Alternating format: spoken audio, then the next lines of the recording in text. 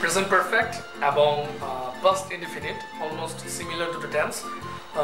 কেন দুটো similar tense এটা একটু বুঝতে হবে। আমেরিকান গ্রামারে ওরা মানতে চায় না, অনেক গ্রামারে আমেরিকান গ্রামারে বেসিকলি তারা মানতে চায় না যে প্রেজেন্ট পারফেক্টের দরকার আছে।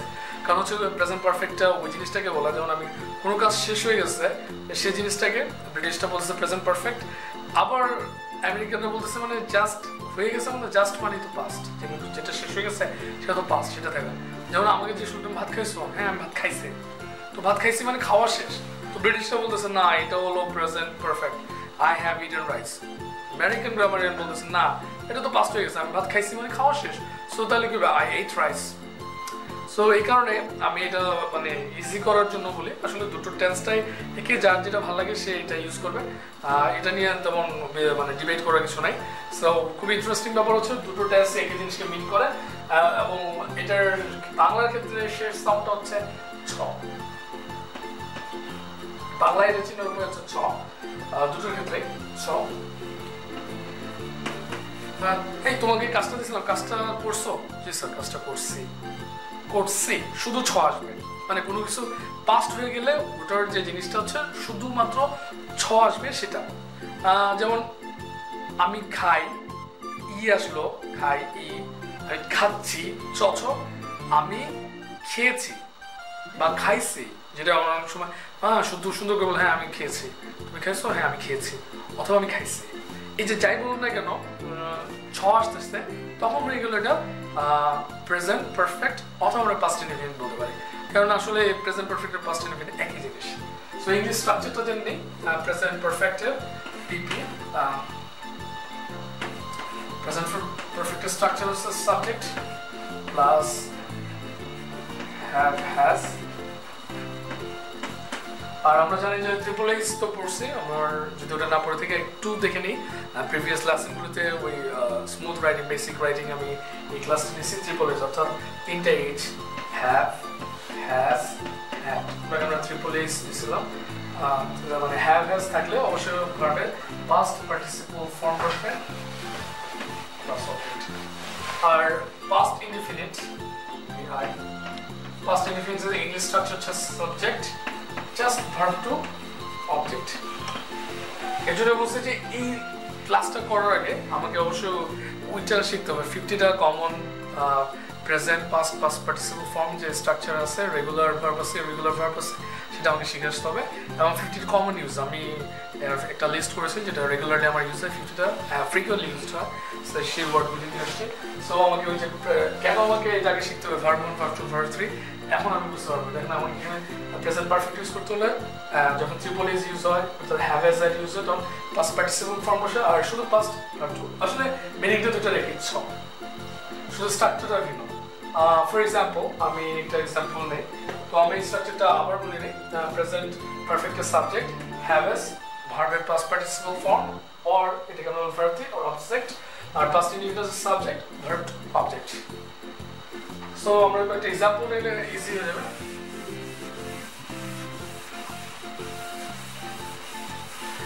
স্ট্রাকচারটা এখানে লিখে রাখি, করতে সুবিধা হবে। Subject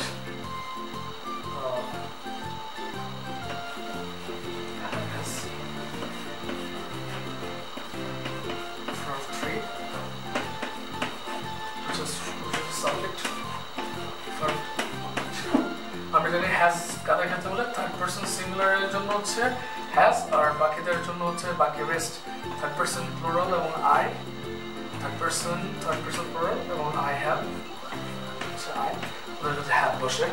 so it's easy to learn. So একটা এক্সাম্পল নেই যে আমি আগেরগুলির সাথে একটু মিল রেখে করি তাহলে সুবিধা হয়। আমি ভাত খাই, হ্যাঁ আমরা জানি কি খাই লাস্ট সাউন্ড হচ্ছে ই, সো এটা হচ্ছে ইনডেফিনিট।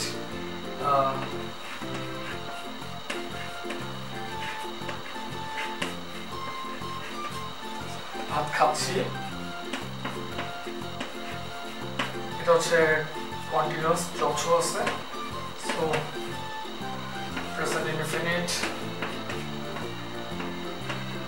তাহলে এটাকে আমরা present continuous oblique present perfect continuous বলতে পারি।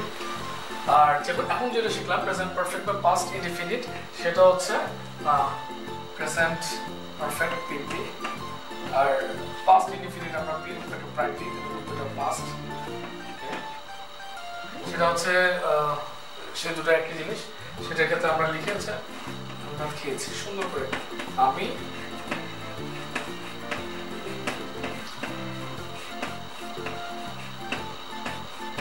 খেয়েছি, শেষ সাউন্ড হচ্ছে আমি ভাত খেয়েছি, জাস্ট শেষ সাউন্ড হচ্ছে ছি, একদম ছ আসছে। এখন একটু খেয়াল করি প্রেজেন্ট ইনডিফিনিট আমি ভাত খাই, শেষ হচ্ছে ই। Present continuous or present perfect continuous আমি ভাত খাচ্ছি, শেষ সাউন্ড আসছে চ খাচ্ছি। Present perfect or past indefinite আমি ভাত খেয়েছি, শেষটা হচ্ছে ছ, খাইছি বা খেয়েছি। So compare to is the অ্যানালজিটা বুঝতে কম্পেয়ার। এখন দেখেন যে আপনার টেন্সগুলি পার্টি টেন্স কতটা কমে আসলো এবং easy to click, right now is easy to use. So আমরা এখন আমি ভাত খেয়েছি এটা নিয়ে কাজ করব। সো এটার কয়েকটা এক্সাম্পল দেখি প্রেজেন্ট পারফেক্ট এতে। সো আমরা আশা করি যে এই কম্পেয়ারটা একটু যদি আমি খুব ডিপলি চিন্তা করি আমার মাথায় কিন্তু ঢুকে যাবে, অটোমেটিক ইনস্টল হয়ে যাবে যে what I have to do and where I have to learn, right? So example দুটোতে আমরা কি ইউজ করি, আমি ভাত খেয়েছি, example 1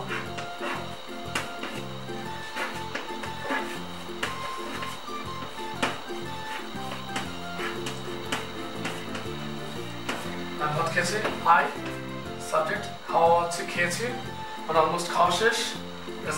প্রেজেন্ট পারফেক্ট হিসেবে ইউজ করলে যদি প্রেজেন্ট পারফেক্ট টেন্স হিসেবে ইউজ করি তাহলে I have it eight eaten, অর্থাৎ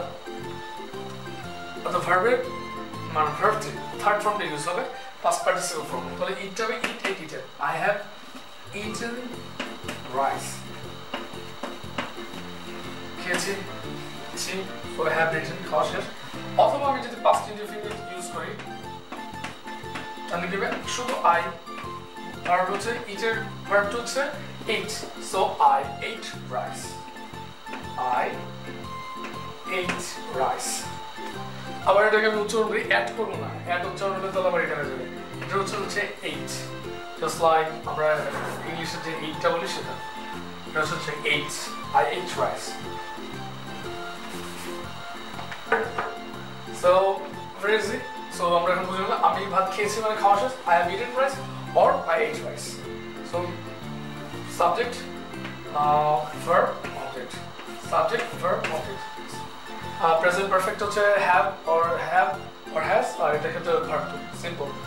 So আমার মনে হয় এটা বুঝতে সুবিধা আর অসুবিধা হয় না, এই টেস্টার আর ভুল হবে না।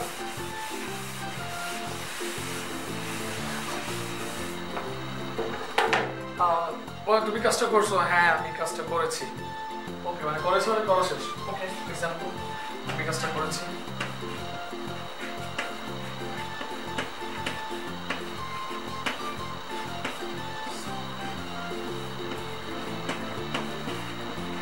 আমি কাজটা করেছি, ছ আসলে কোনটা প্রেজেন্ট পারফেক্ট বা পাস্ট ইনডিফিনিট ইজি। সো আমি কাজটা করেছি, আই হ্যাভ করেছি করা, I have done কাজ হচ্ছে the work, I have done the work, আমি কাজটা করেছি।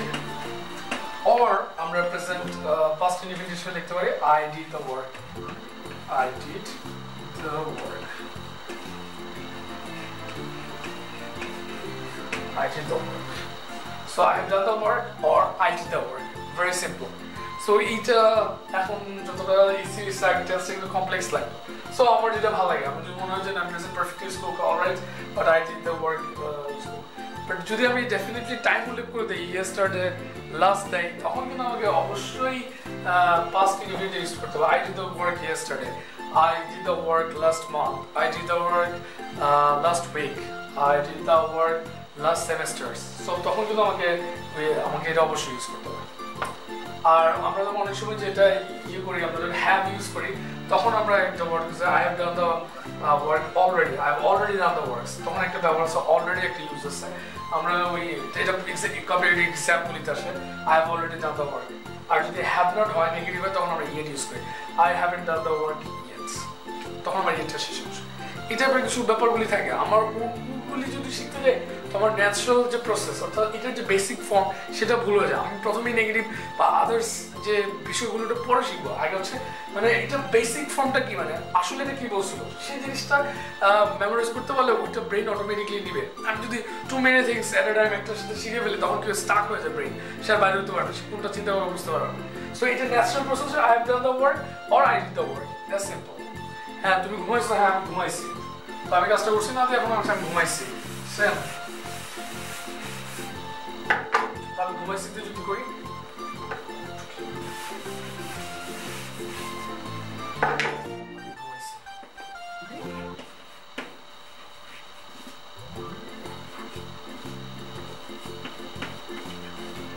ঘুমাইছি 6 আসছে শেষ সঙ্গে আমি ঘুমাইছি, তবে কি আসবে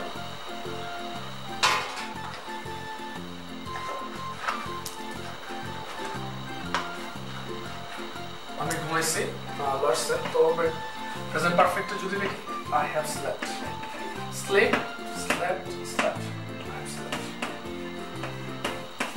or এটাকে ভার্ব টু, এটা ভার্ব টু যে আমি ঘুমাইছি, সো আমি আর হচ্ছে ভার্ব ঘুমাইছি I slept, স্লিপের ভার্ব টু হচ্ছে slept, so I slept, simple. So এটার কোনো কোয়েশ্চেন থাকার কথা না, আমি আশা করি যে এখন এটা পারা সুবিধা হবে। তো নেক্সট আমি নেক্সট টেস্টটাতে চলে যাচ্ছি।